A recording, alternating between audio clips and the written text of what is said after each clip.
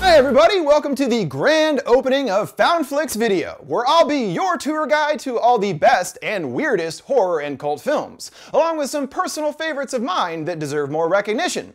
The idea here is to evoke that glorious era of perusing a video store and discovering something truly special in the aisles that made a big impact on me. And today's selection perfectly fits the bill. 1985's vampire horror comedy, Fright Night. You know, I was racking my brain trying to remember the first time I saw this. Must have been late at night on cable, which is appropriate, but what I definitely do vividly remember is seeing the cover when browsing the aisle at my local Blockbuster. Rest in peace. It always caught my eye with that distinct and, well, kind of freaky style, and I definitely remember turning over the box to read the synopsis, and when seeing the vampire's name in the film was Jerry Dandridge, I was always like, wow, that's my last name! I'm like a vampire too! What an idiot. Regardless, over the years, I grew to love the movie for a variety of reasons. It's able to be a perfect amalgamation of being reverential to the past era of horror, featuring the likes of Peter Cushing and Vincent Price, and also works admirably at updating the classic vampire tale into a new, more modern 80s mold, which is, of course, nearly 40 years old now, and is a perfect encapsulation of that time period. In particular, the idea of being a teenager and catching weird old horror movies late at night on cable, and essentially finding out that some monsters are indeed real. This is writer-director Tom Holland's directorial debut, who's perhaps best known for Child's Play a few years later, but for me, it's Fright Night that is unquestionably his greatest work. You can just tell that this guy is a long-time hardcore horror fan, and manages to balance being an homage to the old while also having a lot of fun in updating the concept. And while it is unquestionably funny, it also contrasts this with several actually quite scary and tense scenes that all work together well as a whole. Additionally, a big part of why the movie works so well is the perfect cast. At the forefront, you have William Ragsdale and Amanda Bierce as the quintessential kid-next-door teen couple, and they both embody that style Holland is evoking well. Although it's really silver screen legend Roddy McDowall. I mean, this guy was in almost 300 things, as the down-on-his-luck horror actor turned TV host Peter Vincent that adds a real spark to things. And he is absolutely perfect in bringing to life that vibe and attitude of a long-past-his-shelf date actor, and even his character's name is a combination of the aforementioned Peter Cushing and Vincent Price. However, who really steals the show and practically drips sleazy charm in every single frame he's in is Chris Sarandon as the sharply dressed vampire Jerry Dandridge. Much of the lore here is taken from the OG of vampire stories Dracula by Bram Stoker, but again is updated in many ways with an 80s attitude and style. Now, instead of the classic cape, Jerry instead dons a long, sweet coat. He revels in every moment and adds so much life to the film. It's honestly one of the best vampire portrayals of all time in my opinion, and it's just so damn sensual too. I mean, his theme from the movie called Come to Me is one of the most memorable themes in horror, a bombastic slice of sexy synths and shredding guitar courtesy of Brad Fiedel, also responsible for the very different score to Terminator 2.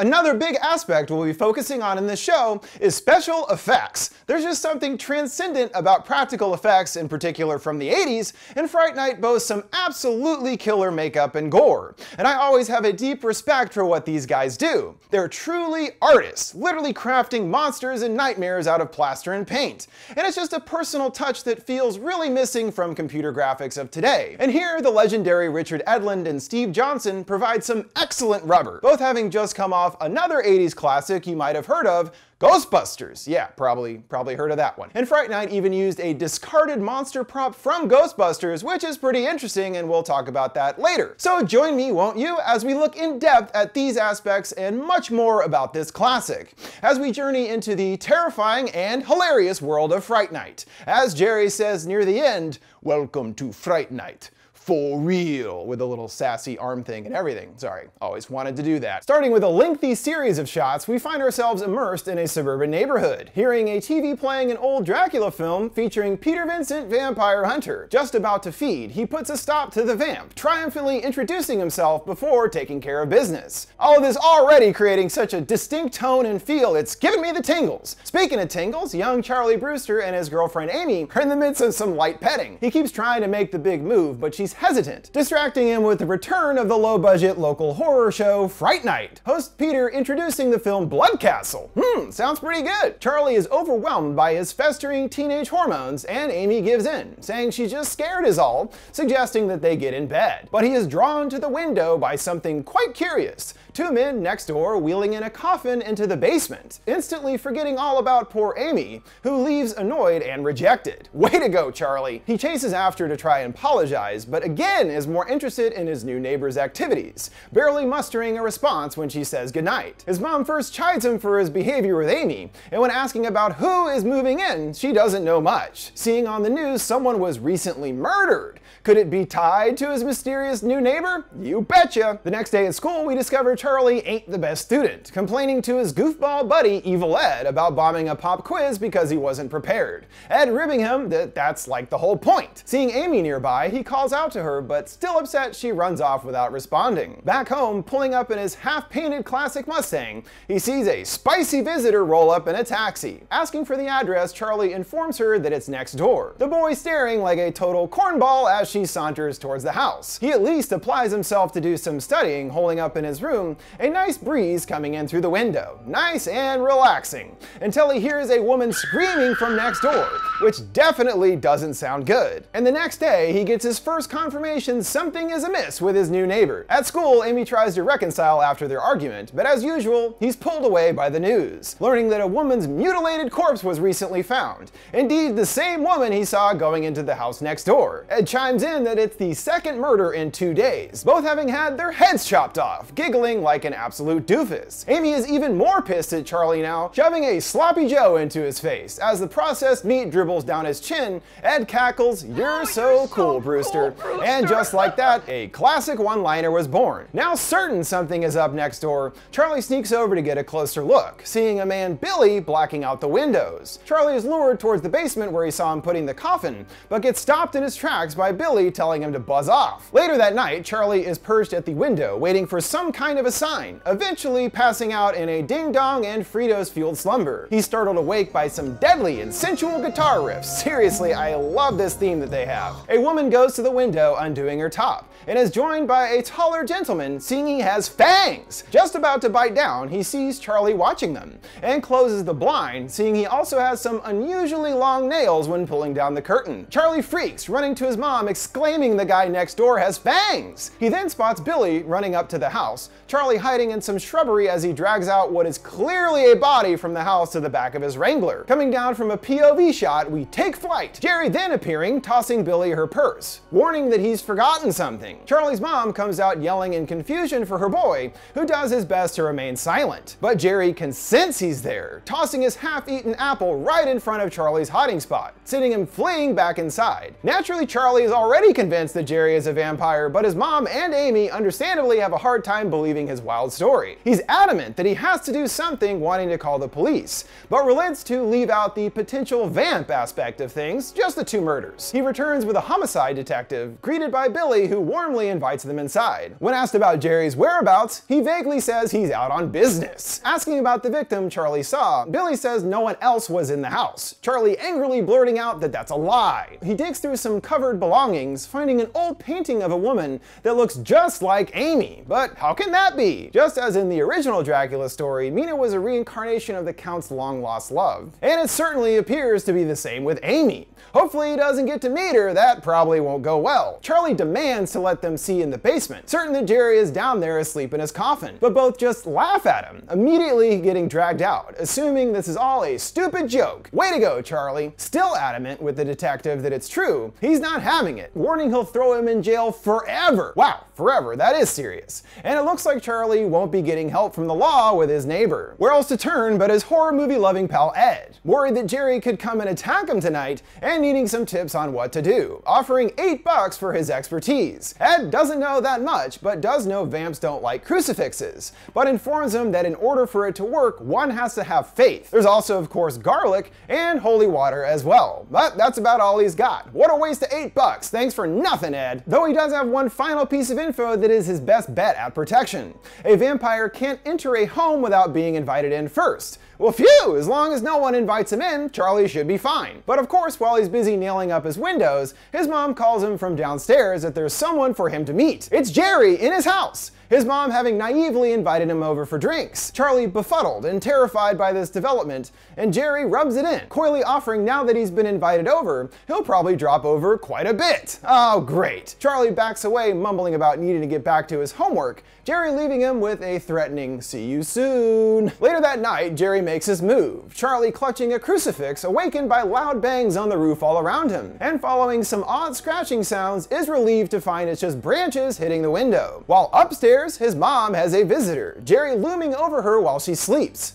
He's only interested in Charlie though, breaking the knob so that she can't get out, and descends upon Charlie's room, whistling "Strangers in the Night." Ooh, appropriate. He hides in the closet and waits for Charlie, sneaking up right behind him, grabbing him by the throat and telling him to keep it down, not wanting to wake up his mother, but then just straight throws him across the room into the closet, which I'm sure would wake anybody up. Jerry chides him for causing him so much trouble, telling him he deserves to die, but offers him a choice. Forget about him, and I'll forget about you. Charlie foolishly rebuffs his offer, reaching for his crucifix, but Jerry moves it away, deeming him a fool. He easily opens the nailed window, pulling Charlie down towards the nails, causing a photo of Amy to fall out and shatter right onto a wooden fence post. How's that for some nice symbolism? He manages to stab him in the hand with a pencil, Jerry reverting to his true vampire form, which is pretty gross looking. Apparently it would take up to 9 hours to get Jerry into his full makeup here, and Chris Sarandon, a consummate professional, would be so bored that he would actually help them put on his vampire nails. Now that's a good actor. He yowls, blasting Charlie back against the wall, their scuffle interrupted by Charlie's mom banging on the door, and Jerry escapes via the window, Charlie telling his mom it was just a nightmare, ushering her back to sleep. Yeah, but what about the closet? Sure, she's gonna notice that probably. He tries to calm down after their encounter, but Jerry calls, letting him know that this is far from over, telling him that he started it and now he's gotta finish it, leaving their next encounter for tomorrow night. Sweating bullets and having no idea what to do, a radical idea pops into his head. Watching Fright Night, Peter Vincent returns, blatantly saying that he believes in vampires and knows that they exist because he's fought them in all their guises in his movies, proudly declaring that he's always won.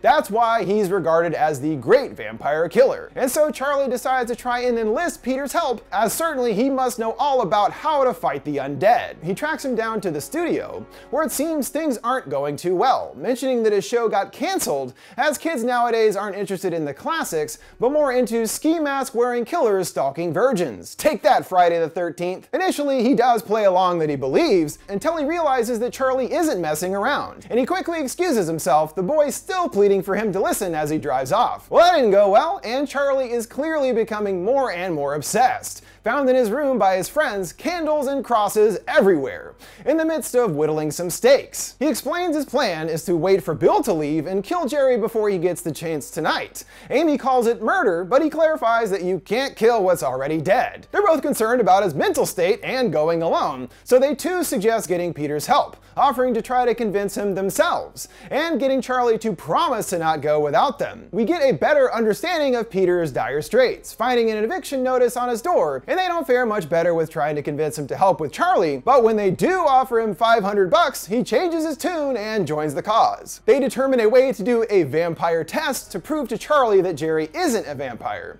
Peter reminiscing on one of his films where it was due to not casting a reflection that he identified his undead antagonist, and settles on getting him to drink holy water. They politely phone Jerry first, informing him of their intentions, and after a few ground rules like no crosses, he agrees, chuckling with Billy about how now Charlie's friends are bringing him right into their midst. Arriving a bit late, Charlie is grateful for Peter lending a hand, but is remiss when he leaves his hunting kit in the car.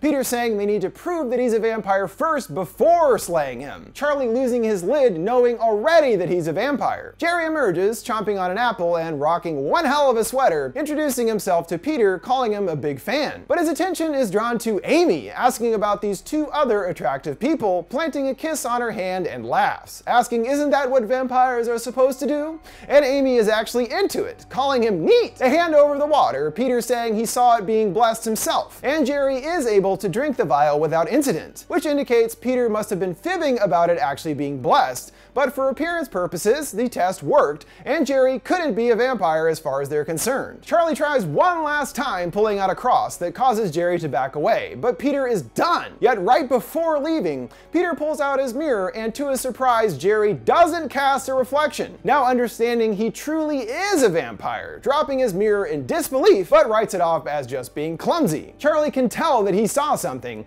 and he admits about not seeing his reflection in the mirror and drives off. Jerry comes across a piece of the shattered mirror and realizes that Peter could be a problem as well, but first chooses to focus on Charlie's friends. They walk back home together, but Ed still doesn't believe that Jerry could be a vampire, proving his point by going down the alley by himself and screaming moments later. All just a big old prank, making a real big scene out of it to his amusement. But soon after, gets to see Jerry's true self, his omnipresent, seductive theme kicking in as he stalks Ed through the foggy alleyways. Reaching a dead end, there's only fog seen all around him, and taking one of their lesser known forms, Jerry emerges as a mist, cornering the frightened Ed. But he offers that he knows what it's like to feel different, and that no one will make fun of him anymore. All he has to do is take his hand. Ed shakily does so, Jerry rounding him up in his coat and biting him. His friends hearing him screaming, Amy assuming that it's just another prank. But Charlie isn't so sure. But before they can find him, Jerry is already on their tail, teleporting in front of them no matter where they try to run, sending them climbing through a nightclub's open window. Charlie going to phone the police. Meanwhile, the freshly changed Ed turns up at Peter's, duping him by saying there's a vampire out here. Peter lets him in, worriedly asking what they're gonna do. Ed turning the tables, what are you gonna do? Showing off his neck bites,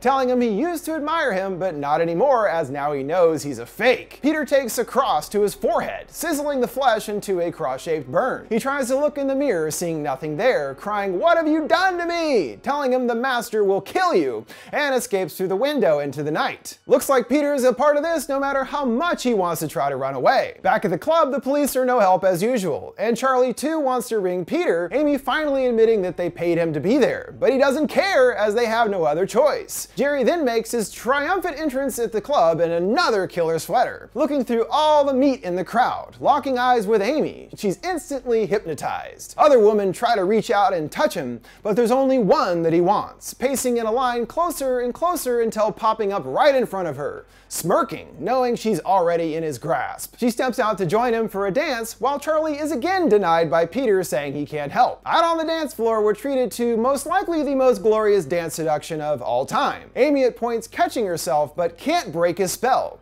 going back and stroking his rear, the two getting extra close. Just as he's about to sink his teeth in, she pulls away and opens up her shirt herself, caressing his face and kissing his chest. Charlie finally notices what's going on, doing his best to break through the crowd, and grabs Jerry, telling him to let her go, but proves him wrong when going in for a kiss, and she wants it too.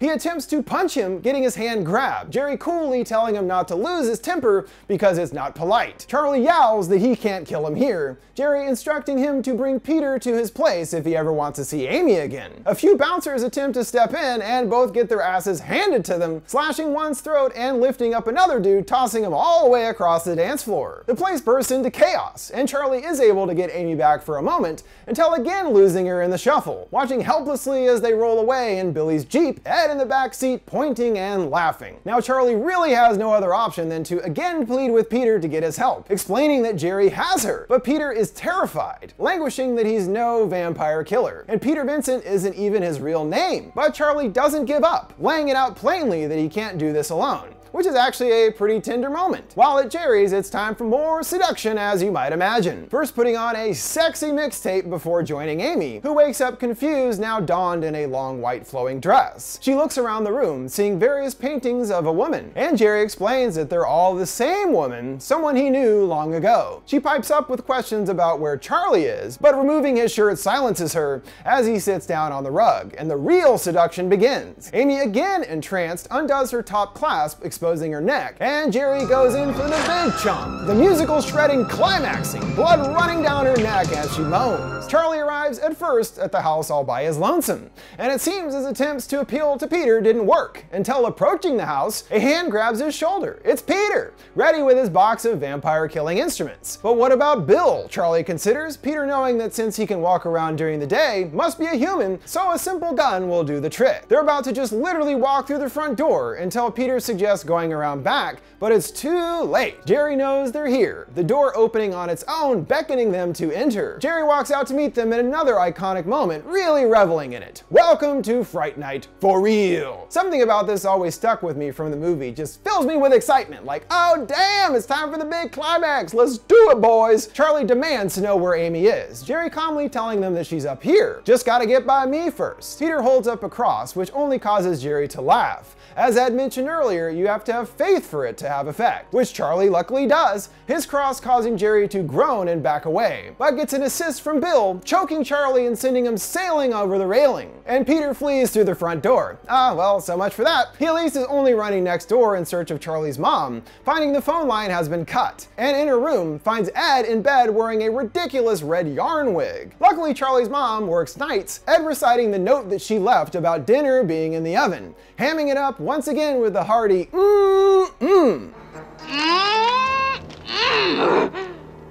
His dinner's in the oven! He goes to attack Peter, running into the halls, and Ed takes on a wolf form, snarling with glowing red eyes, and lunges at Peter, getting impaled by a wooden banister piece, falling to the first floor, limping away severely injured. Peter goes down as he slowly and painfully reverts back to his human form, which is quite brutal as he slowly dies, reaching out to Peter for help, and ultimately it seems succumbing to his injury. This sequence in particular is full of so many effects, it's kind of insane. And just like Sarandon had to sit in a chair for 9 hours, this actually is the actor that played Evil Ed, Stephen Jeffries, under this wolf makeup. Guess how long that shit took?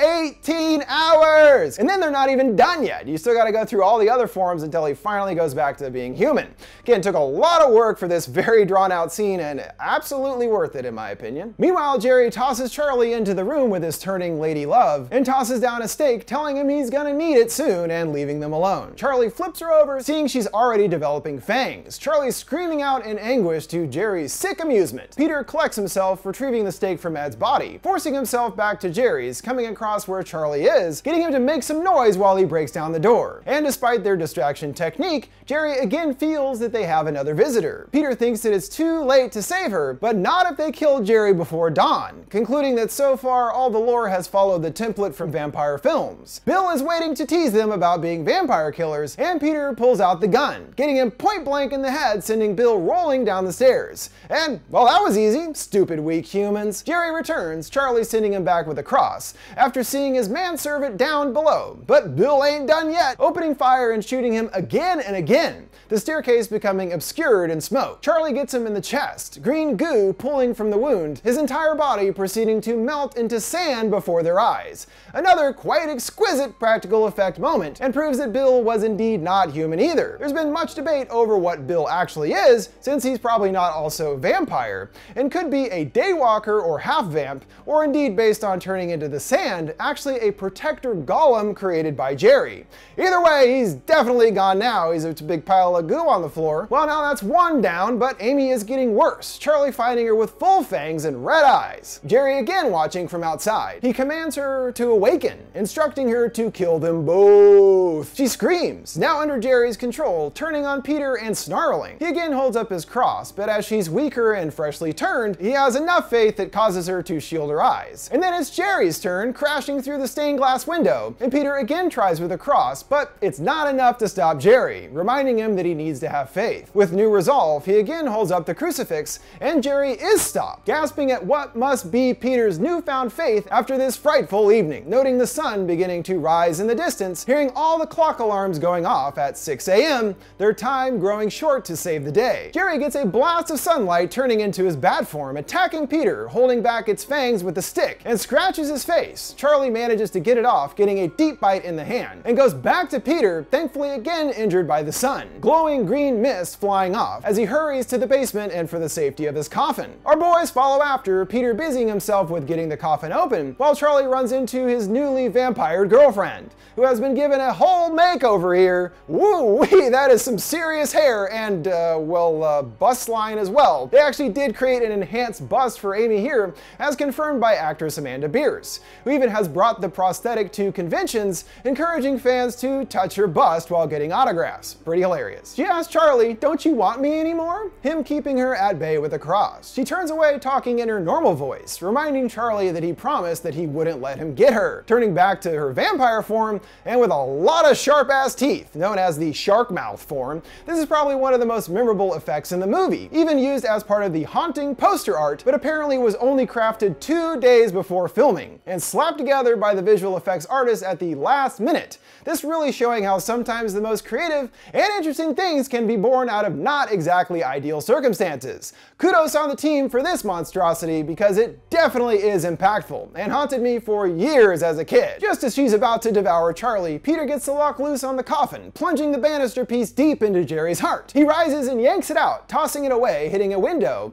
and bringing in some deadly sunlight. Seizing the opportunity, Peter and Charlie try to crash as many windows as they can, letting in even more light. Jerry is paralyzed in place, smoke starting to emit from his body. He tries to get to his coffin, Peter on the ready, slamming the lid closed before he can get in. Charlie pulls down another curtain, letting in a full blast of light that launches Jerry across the room, emitting green steam, and he begins to dissolve away. Wind surges through, leaving a weird winged skeleton creature that explodes. Yes, please. And apparently this weird little guy at the end was originally going to be used in Ghostbusters for the library ghost second form, but was discarded for being too scary. And with that, Jerry has been defeated. Amy is okay, and everything is back to normal, all hugging in celebration. Things go full circle back to the beginning in a kind of new normal. Amy and Charlie right back to making out on his bed with Fright Night on the TV. Hey, I guess he got his show back too. He's decided to put the vampires to rest for a while, winking to Charlie, and introducing this evening's alien-centric schlock. Charlie switching off the show, and catches a glimpse of glowing red eyes next door. And it looks like Charlie is back to his obsessive behavior, but he instead shrugs it off as nothing,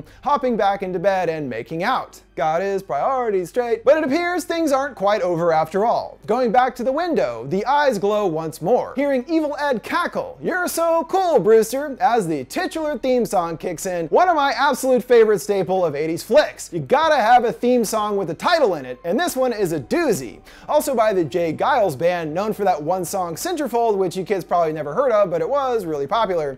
But the Fright Night theme is a wholly different ditty, that's for sure. Fright Night, who's it gonna be tonight? Another one I've been humming since working on this video, tell you that much. Well, that's it for Charlie and Peter's first experiences with the undead in Fright Night. Although a few years later, a sequel was released that has become almost lost over the years, since it came out only in a handful of theaters back in 1988, and was pretty much dumped to video everywhere else. Nowadays, you can't even find a legit copy on Blu-ray or anything. That's how unknown it has become. There we continue Charlie and Peter's facing off against vampires. This time it's Jerry's sister Regine as their foe, along with her vampire gang, and while not quite at the same level of the first one, with no Tom Holland returning, and they also wrote out Evil Ed and Amy, replacing them with new lackluster characters. It's still actually pretty good and worth a watch if you've missed it. I did find it on YouTube, so it's not necessarily impossible to find. Also, it's interesting to note that Fright Night Part 2 was directed by Tommy Wallace, known for editing John Carpenter's Halloween and The Fog, before branching off into directing with the much maligned Halloween 3 Season of the Witch, which I actually really like. Also, there were two remakes of Fright Night, the first in 2011 starring Anton Yelchin and Imogen Poots, along with Colin Farrell in the Jerry role.